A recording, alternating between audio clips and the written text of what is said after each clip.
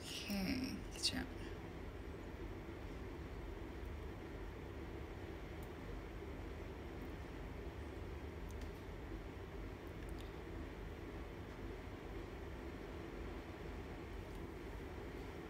Hi guys. Okay, kejap.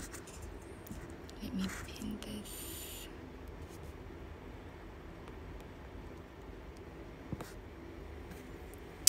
Okay. Good morning. Hi. How are you guys?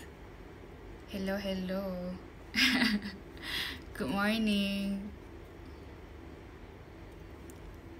Pagi-pagi dah busung. Awalnya bangun. I bangun awal lah. Sekarang kat I kelas. Kejap. Let me take my coffee first. Okay. Hi. Good morning. Wow, I feel such a good day. So I need someone to wish I good morning kan. Hi. Okay, so today I nak unbox the Galaxy S21. So kita tunggu jap orang masuk dulu. I just got this phone, so I really want to like unbox and show you guys my first impression about this phone. I'm super excited sebab I dengan cerita phone ni best. So I really want to show you guys what I really thought about this phone. Hi. Okay, so this is the phone. This is the box. It's so slim. I really like the packaging. So this is the phone.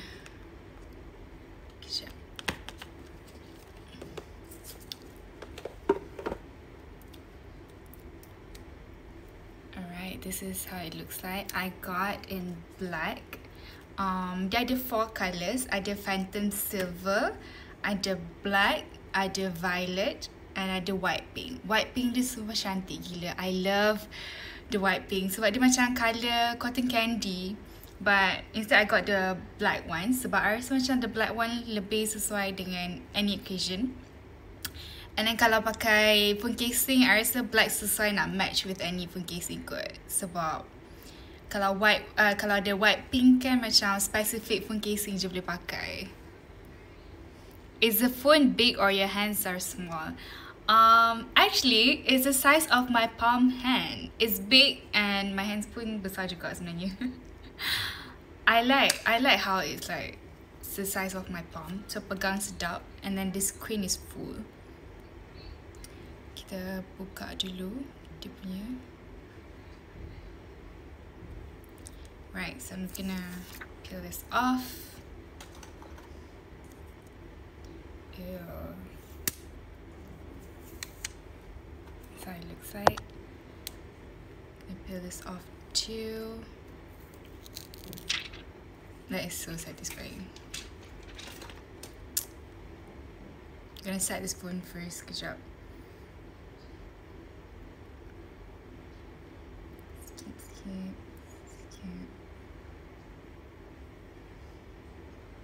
Wow, I really like the screen. The screen is so full. So pegang, tengok screen dia memang macam satisfying gila sebab it's so full sampai the edges. BTS phone, I think so. This is the new one, Galaxy S21 series. Sekejap.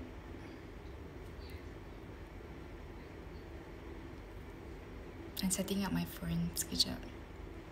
Hi. Cantiknya all black kan? I feel like all black phone macam sesuai perempuan lelaki because it's so sleek and it's so classy. And I like how this phone dia ada frosted frosted apa benda ni? Frosted haze finish kat belakang ni. So dia nampak matte but it feels glossy. So pegang dia sedap. Pegang dia memang sedap. Dia nampak matte but it feels glossy. Yeah, this is actually my first time pegang Samsung. I never really like Samsung before. No, I'm not like Samsung user before. Ada lah before. I guna Samsung like way back before masa sekolah. My first phone was Samsung. So it's been a while since I guna Android. But this phone really caught my eye sebab color dia cantik. And then the screen, I like the screen because screen dia cantik. Dia macam full sampai hujung. I really wanted to get the white pink one. White pink punya cantik because it looks like cotton candy punya colour. But I feel like I should get the black one. It looks more classy, timeless. Cantik lah. Because they have 4 colours. Ada silver, ada black. Black is the one I'm wearing. Ada violet, grey and white pink. Oh, actually they have 5. Sorry. Silver, black, violet, grey and white pink. Violet punya pun cantik. Hi. Nak tengok camera. Okay, kejap. So this is the camera. Camera dia macam ni. Dia ada contour cut camera. So camera dia, it says that it's 30% reduced camera protrusion versus the N20 Ultra. So, yeah. Cantik lah camera dia. It looks like, I don't know, I like this design. Okay. So this is the first time I tried the camera. Oh, you can actually choose the filter. Wow, phone ni ada filter terus. Tengok tu. Dia filter. Best gila, tak payah edit. Okay, but I'm not going to talk about the camera today sebab I belum try lagi the camera. I will talk about the camera lepas I try the camera first, which is tomorrow. Let me try first. So today kita akan cakap my impression about this phone, this design. So like I said tadi, dia ada frosted haze finishing. It's matte and it's glossy. It says that this is the toughest glass on Galaxy ever. So diorang cakap kalau jatuh 2 meter pun survive. Tak ada apa-apa. No scratch, no nothing. Tak ada crack ke apa. And then it's scratch 2 times better scratch proof. So kalau you buat macam ni ke, pakai pen ke, tak scratch. Depan pun sama. Dia guna Gorilla Glass. So this is the best glass pakai. So it's very durable. Kalau you jatuh ke, drop ke apa, takkan pecah, takkan scratch. Nothing's gonna happen. So this is the toughest glass dekat Galaxy phone ever.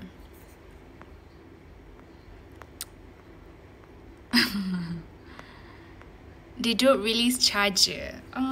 Tak silap kalau you ambil dengan dengan Harvey Norman, you guys boleh, kalau you guys beli dengan Harvey Norman, boleh dapat free gifts. Sekejap, let me check. Oh my god.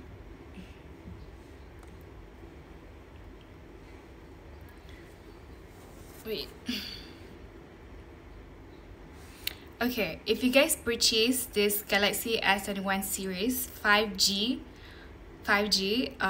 dekat Harvey Norman, you'll get free Galaxy Fit 2, Galaxy Smart Tag, wireless charger trio, and tool outset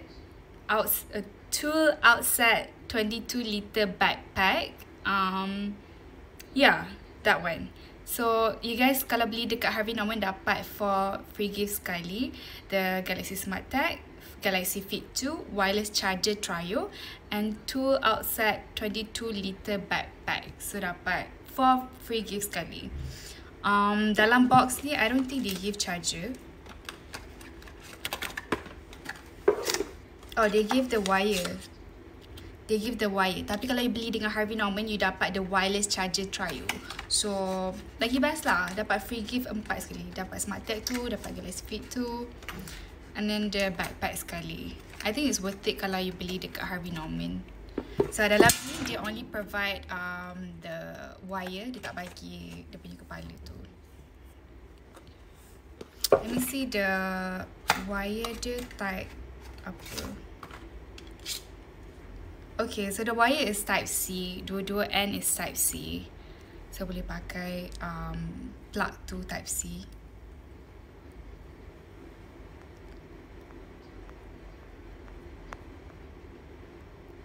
Does the Galaxy earbuds included? No, it doesn't. Dalam box ni dia ada just wire and the phone.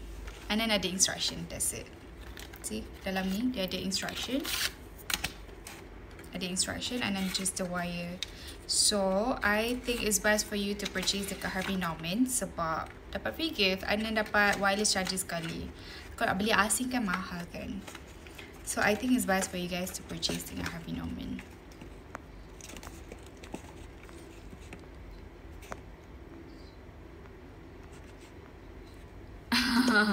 Rushing. Yes, I was a bit rushing today because I have class. So, I'm quite excited nak unbox tadi. So, I macam gelabah sikit. If you guys have any question or anything that you want me to try on this new phone, let me know. Sebab I'll do live again and let you guys know what I think about the phone. So, I just got the phone. So, only can tell you guys what I thought about the design and the look. Rose boleh tukar display gesture macam iPhone kat display setting. Oh, really? Display gesture. Show more of the phone again. This is the phone. I rasa dekat belakang ni. Somewhere here. Dia ada macam I'm so blur. Sekejap. Tak silap I, dekat belakang, tadi dekat stiker tu, dia tunjuk tengah-tengah tu macam ada button tau.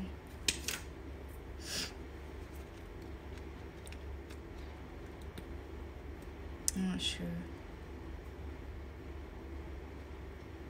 I'm not sure. Try selfie with the S21 nak tengok sharpen ke tak. Okay. Ya, belakang ni cantik.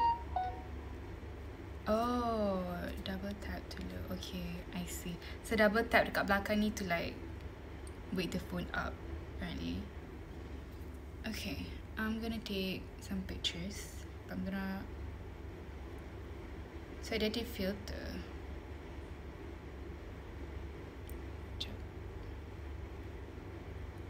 Okay.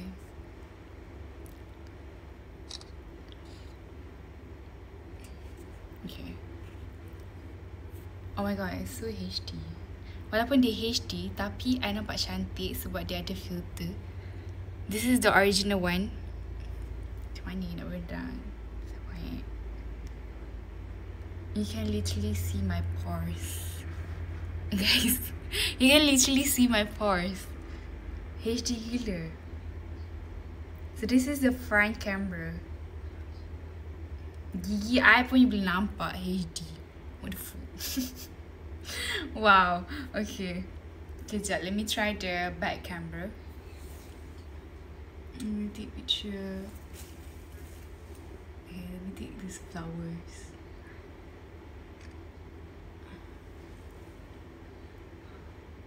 HD gila tu. You can't really see, but you boleh nampak texture bunga tu. I think the back camera is so pretty. Let me try with flash.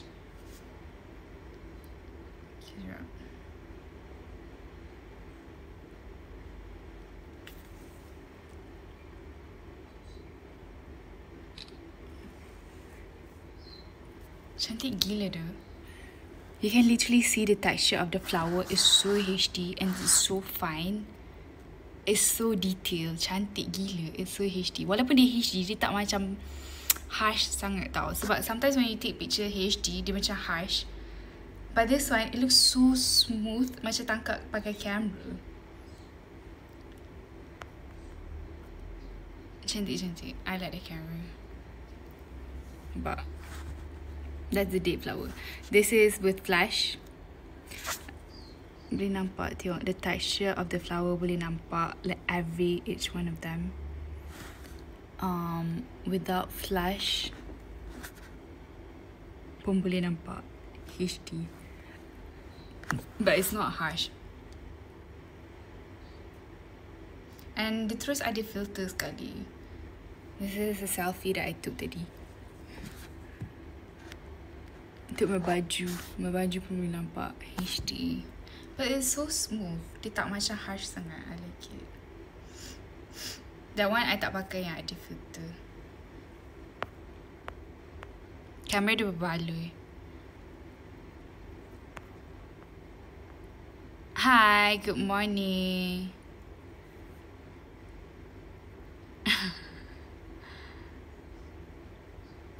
Okay. So, I tak try lagi the camera betul-betul. Ni I baru macam buka phone ni. So, I can't really tell you guys what I think about the camera yet. But so far, I think I like it. Cantik camera dia. Tomorrow kita test the camera. If you guys want to ask me anything about the phone, let me know. I'll try test cover. Show us the new phone. This is the new Galaxy S21 series.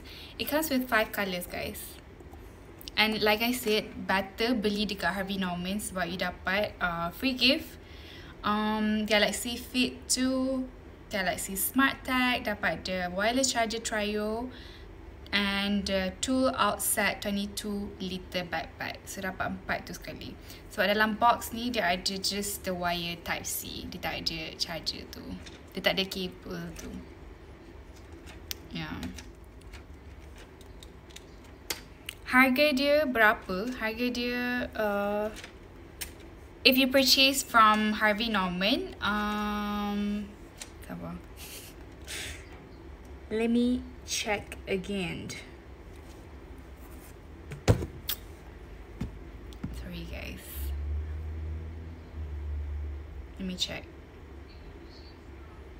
Tapi kalau you beli dekat Harvey Norman, the freebies is worth 1,046 ringgit. The 4 free gifts tadi tu worth 1,046 ringgit. So, I rasa it's very worth it kalau you beli dekat Harvey Norman. Yeah, let me check for you guys.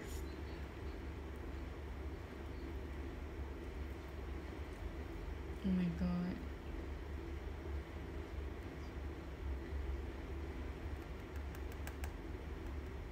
My line is not working.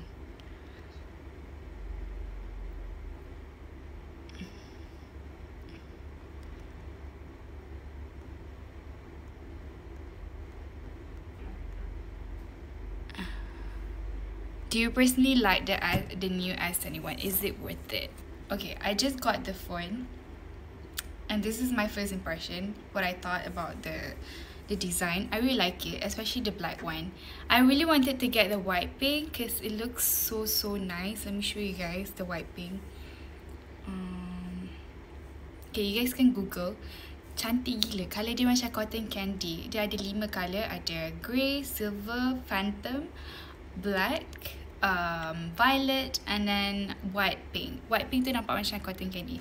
The violet one looks like my shirt. Colour dia macam purplish. Kalau dulu kan phone ada hitam, putih, grey. But I think Samsung punya colour semua cantik. Seriously.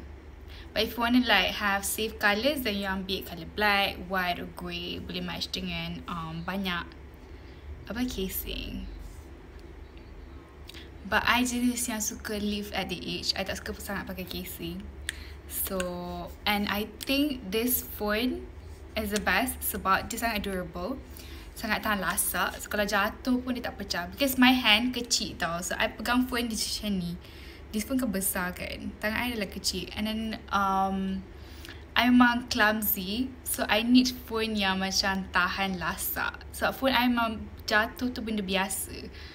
So, I dah lah tak suka pakai casing tau. So, I like to live at the edge. I like race in life. So, I tak suka sangat pakai casing. So, this phone, you tak payah pakai casing pun tak apa. Sebab grip dia dekat tepi ni best. And then dia punya edges ni bulat, so dia tak sakit sangat bila pegang, selesa bila pegang. And then macam I cakap tadi, it's frosted haze, it's matte, but belakang ni dia sangat rasa macam glossy, sedap pegang lah. And the screen is full. So, kalau main game ke, super best. Kalau edit gambar ke, best. Tengok movie ke, Netflix ke, best. So, puas hati lah. I rasa this phone memang puas hati. Screen dia sangat full, and then bila pegang pun sedap. Tak payah pakai casing. Sebab dia tahan lasak, and then 2 times scratch proof. This one is the toughest phone dekat Galaxy sebab dia pakai Gorilla Glass. So, kalau dia jatuh 2 meter pun dia tak ada scratch, dia tak ada pecah ke, tak ada apa. Confirm, guarantee. Tapi janganlah you pergi jatuh saja nak campak dekat dinding kan. Kalau terjatuh. Damn, Rose pakai S21. Yeah, I'm so excited to try this new phone sebab this is my first time actually. Dah lama I tak pakai Samsung, so I'm macam so excited to try the new Galaxy S21. The black one is really nice, the camera. Dah start dah. I tak set up lagi this phone. I baru je unbox. I baru je pegang phone ni. I baru je tengok phone ni. So this is my personal opinion about this phone. So hari tu I tengok dekat Google je. I macam search kan. Ada 5 colour. Tak, you should try the Face ID. Tak payah turn on, the phone pun boleh unlock. Oh really? That's cool. I should try and set up my phone kejap lagi. And then let you guys know again tomorrow. Ni first impression I first pegang. So tomorrow kita akan get in depth pasal camera, pasal everything else.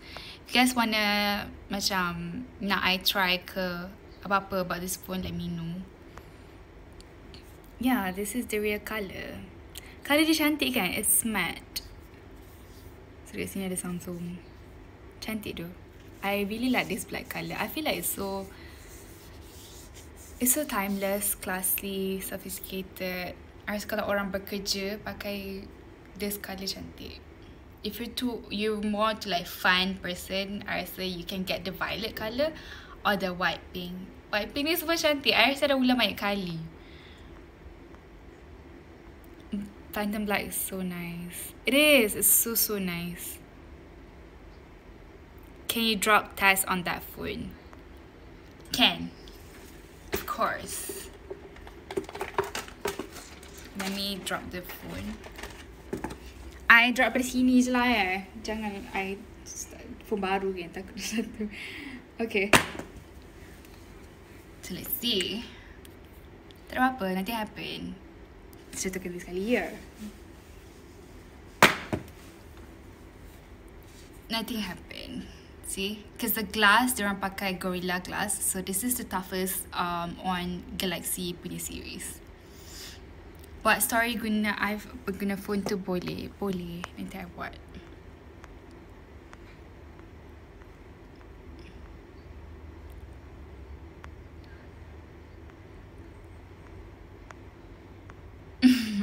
So far, guarantee dia takkan crack. And then dia scratch proof. So kalau you macam bakang-bakang ni pakai pen ke, sekali I rasa tak payah pakai casing. Sumpah jimat, tak payah pakai casing sebab dia scratch proof, durable, very tough. Tak pakai casing, jimat. And then pegang pun sedap. And it feels very light actually. Dia tak rasa berat langsung. I punya kuku pernah pecah sebab phone I jatuh kat kaki. So this phone feels really light. Tak payah risau. It feels nice. I like sebelum masuk poket. I nak try masuk dalam bag kecil kan. Okay lah, masuk dalam bag kecil kan. Alamak, ada barang. Let me take it out. I think I like the size. Just nice. Belum masuk. I like the size sebab it's just the size of my palm. Screen dia besar. Sebab I suka phone besar. So I nak edit gambar, nak edit video, I nak tengok Netflix. I prefer pakai phone lebih daripada laptop. So I like big phones. And I think the size is perfect.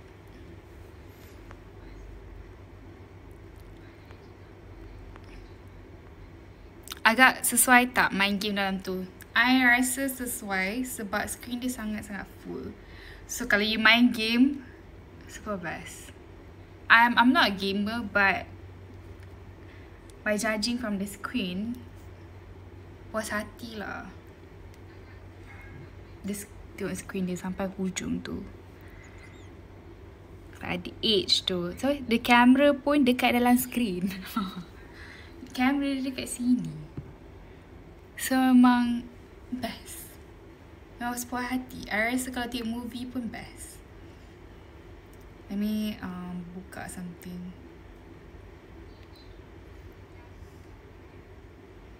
See the screen?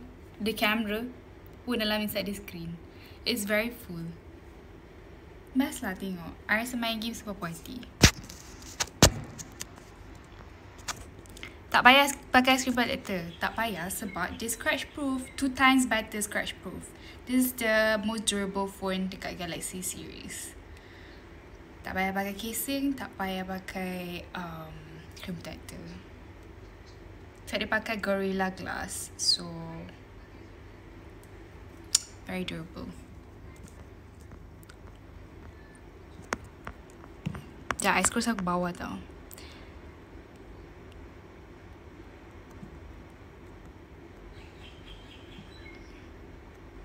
Saya takut nak jatuh ke phone. Tak payah risau, phone ni kalau jatuh pun dia tahan lasak. Diorang test dekat lab test, jatuh 2 meter pun they survive. Tak ada scratch, tak ada crack, nothing. So I think tak pakai casing sebab best. Cause I memang tak suka pakai casing.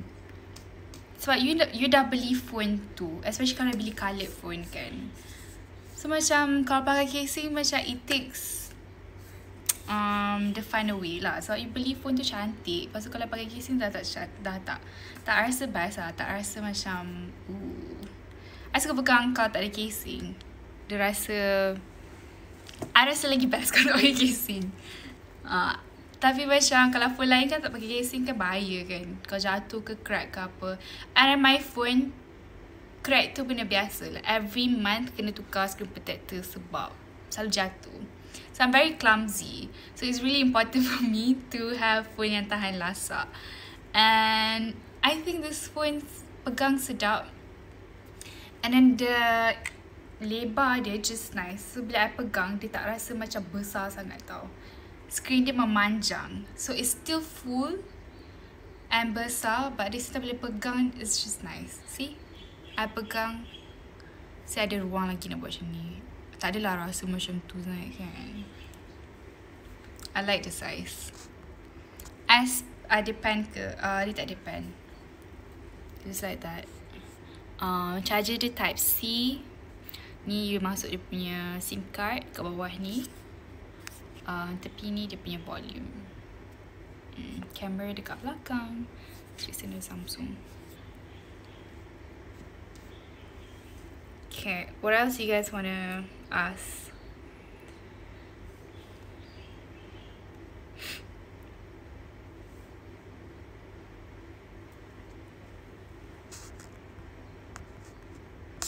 Senang edit gambar lepas ni, kan? I rasa macam it's really important for me to have full screen. So I nak edit gambar, nak macam edit video, I need to like macam zoom betul-betul. Kalau phone kecil, I susah sikit.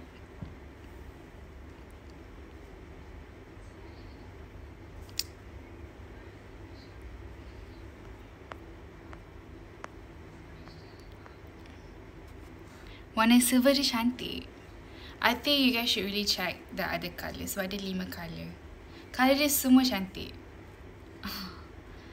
Kalau you nak save colour, you ambil lah colour black macam I ni. So boleh sesuai dengan any outfit. But if you more to macam bold kind of person, you boleh ambil violet. The violet one is really really nice.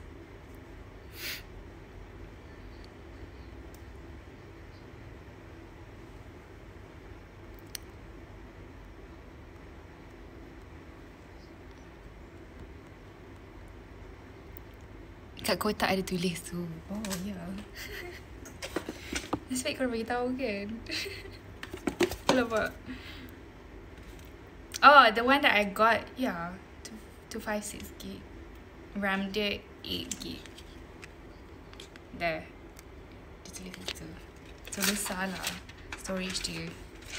Isi banyak gambar, video. So, I kalau beli phone, I kena beli storage besar sebab gambar dalam phone I 40,000 tu benda biasa. So I selalu tak gambar pakai phone. I rarely use camera. Selalu guna phone. So kalau apa-apa pun dokumen ke or video ke, I akan download guna phone. I jarang guna laptop. So I really need phone yang macam storage dia besar, kamera dia cantik, screen besar. So this is perfect. I rasa especially kalau orang yang bekerja, this phone sesuai sebab kalau nak buat kerja ke kat sini semua senang.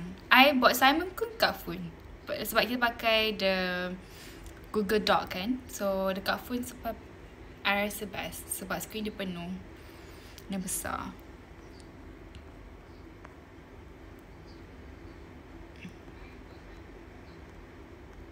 Yes.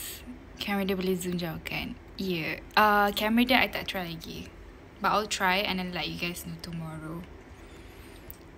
Let me know if you guys wanna I try apa-apa ke.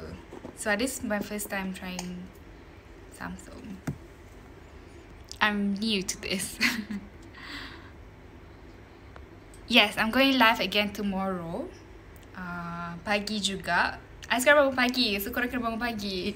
So I can update you guys what I think about the camera. So I'm gonna test the camera kejap lagi dan I'll let you guys know what I think about it tomorrow. So I literally baru je on phone ni, baru tak set up lagi. So Roy suka panjang ke tebal? I prefer phone yang panjang instead of macam lebar. Sebab tangan I kecil. So kalau besar sangat phone tu senang slip tau. So I prefer phone tu memanjang. Sebab tengok Netflix ke apa, it's like full screen. Nak edit gambar ke, nak buat assignment ke, it's like full, senang, satisfied.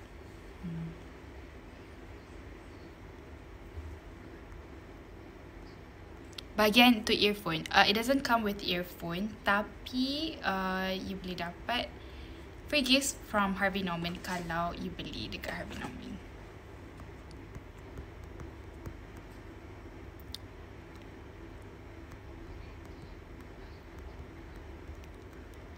I rasa phone ni sesuai untuk orang yang bekerja, study, orang yang macam want to use this phone for anything, nak buat notes ke, nak buat apa-apa ke. I rasa phone ni best. Gamer, phone ni best. I will study more about this phone, let you guys know, okay? So far hari ni kita cakap pasal design je. And so far I really like the phone. The screen penuh, the camera cantik. I rasa tak payah pakai casing, tak payah pakai screen protector. Scratch proof, it's very durable. Dia guna Gorilla Glass. So it's the toughest one dekat Galaxy series. So far tu je I tahu. And so far tu je I boleh bagi tu sekarang. I will try more about this phone. Nanti I cakap lebih-lebih, I cakap merepek pula kan. I tak study lagi about this phone. I belum try lagi. So kita test esok. Apa yang korang nak I test? Let me know. Kita test kamera esok. Waterproof. Drop test kita dah test tadi. Apa lagi? Live pakai phone. Okay, esok kita boleh try. IG story pakai phone, water resistant. Dah. Apa lagi korang nak I try dengan phone ni?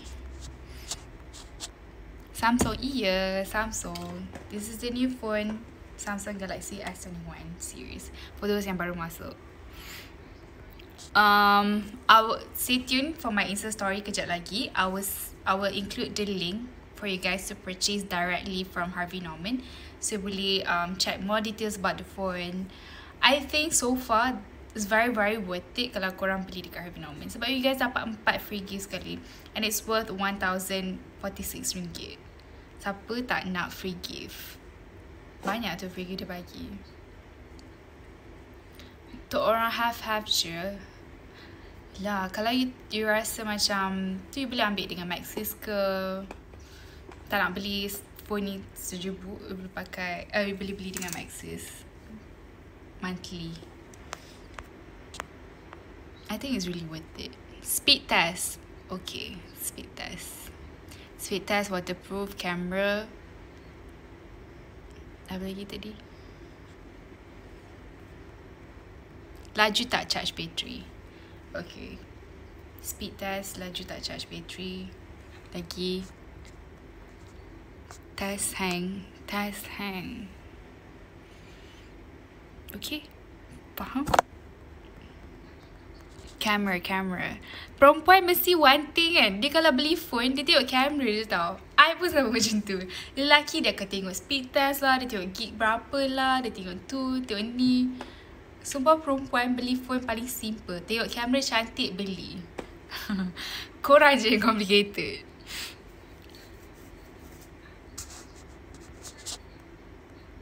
Main game tak? I tak main game sangat.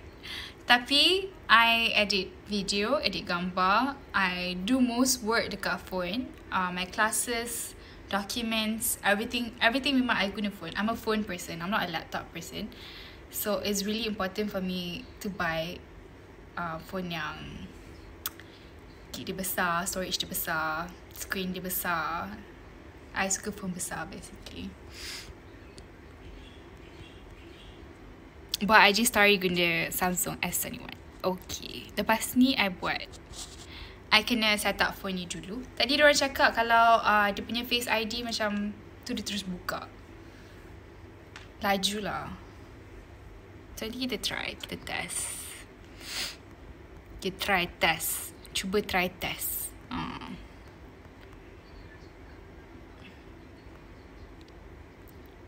Tak syukur nak selfie ke?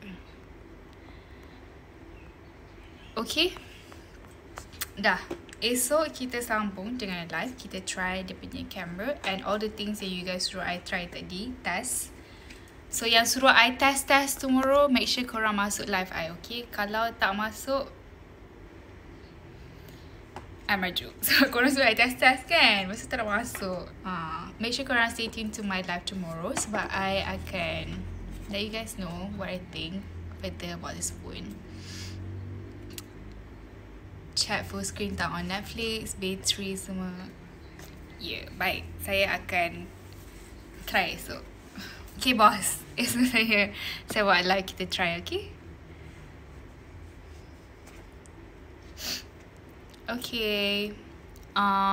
For those yang nak macam purchase or find out more information, nanti pergi kat Insta Story Rose. I'll include link for you guys to go directly pergi dekat Harvey Norman. Sebab purchase dekat Harvey Norman sekarang korang dapat 4 freebies. Dapat the smart tag tadi.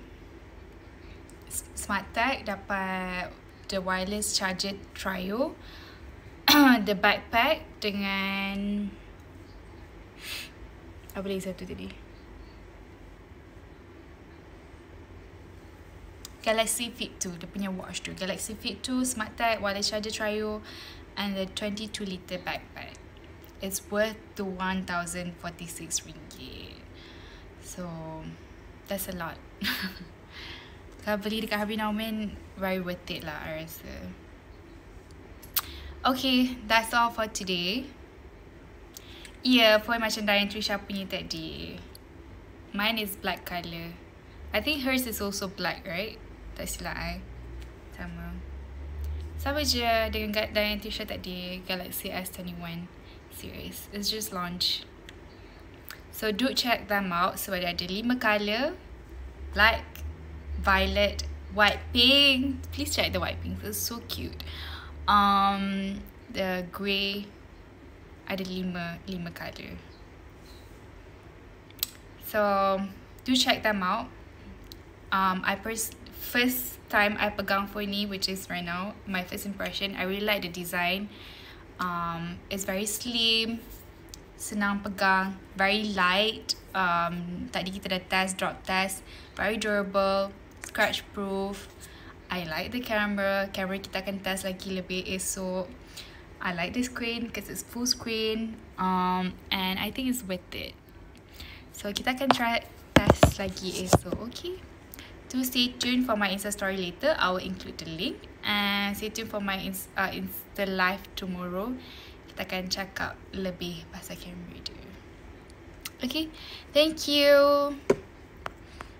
Jadi kalau you nak apa-apa ke, DM I, okay? Nak I suruh test apa, DM I. Bye-bye, thank you.